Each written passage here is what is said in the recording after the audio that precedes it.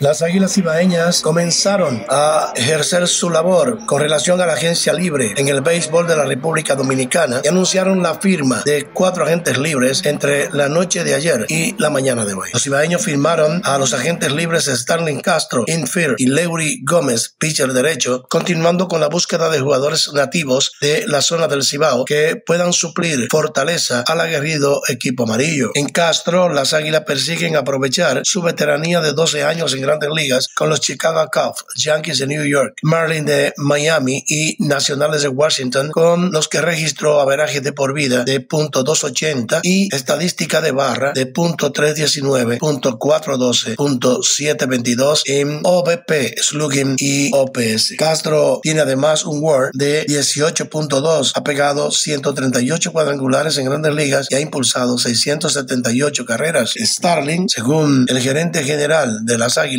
Ángelo Valle, es un veterano que esperamos que su ofensiva sea de impacto en el estadio Cibao. El torneo pasado, Starlin jugó para los Leones del Escogido en la ronda regular y también lo hizo para los Gigantes del Cibao en el round robin semifinal. Mientras que Leuris Gómez es un lanzador derecho nativo de Moca con habilidad para abrir y relevar sin restricciones. Tiene 36 años, es un veterano de ligas menores en Estados Unidos y México. En el 2022 jugó con los Leones del Escogido en el torneo invernal criollo, actuando en 10 partidos, 4 como abridor, cerró con 0-2, efectividad de 2.74, su whip fue de 1.04, mientras que con las Estrellas tuvo una salida de relevo de 2 entradas en la serie semifinal, en las que se dio una carrera y 5 hits. Los aguiluchos también anunciaron la firma del receptor agente libre Carlos Paulino, con la intención de continuar fortaleciendo la posición 2 del juego. Al dar la información, Ángelo Valles, gerente de operaciones de béisbol de las Águilas, indicó que el acuerdo es por 2 años. Carlos viene de tener una temporada compartida con Wester Rivas en los Gigantes en el 2022-2023, jugando en 24 partidos en los que terminó con promedio de bateo de .212, un jonrón, 11 carreras impulsadas, 9 bases por bolas y 18 ponches. Compiló un resumen estadístico de .307 de OBP, 273 de slugging y 579 de OPS. Paulino es una máscara veterana del Lidón, cuyo inicio data del 2016, un recorrido de 7 temporadas en la que militó con los Gigantes del Cibao. Y Carlos Paulino jugó con las Águilas Cibaeñas en la Serie del Caribe 2020, siendo miembro del equipo campeón de ese evento, teniendo una participación decisiva con un imparable clave para la victoria final. El nuevo receptor aguilucho es el nativo de Puerto Plata. Las Águilas Cibaeñas anunciaron la firma del lanzador derecho agente libre Richelson Peña, que regresa al equipo con el que inició su carrera en la Liga Dominicana de Béisbol Profesional. El acuerdo es por 2 años. Nos sentimos complacidos de retornar a Peña a su lugar de origen en nuestra liga. Es un brazo sin restricciones importante para unirse a nuestra rotación la próxima temporada, declaró Ángelo Valles, gerente de operaciones de las Águilas Cibaeñas. Richardson viene de tener registro de 2-1 en la ronda regular del 2022-2023 y efectividad de 3.89 con los Gigantes en 9 aperturas, en la que trabajó 39 entradas y un tercio, permitiendo 33 hits, 17 carreras limpias, dio 12 transferencias, ponchó a 15 y su whip terminó en 1.14. Como se recordará, él era parte principal del cuerpo monticular de las Águilas cuando fue cambiado en el 2020 en un cambio en el que estuvo envuelto Ramón Torres y Wendolin Bautista, que pasaron al equipo de las Águilas. De manera que está de regreso Richelson Peña, el equipo de las Águilas, buscando que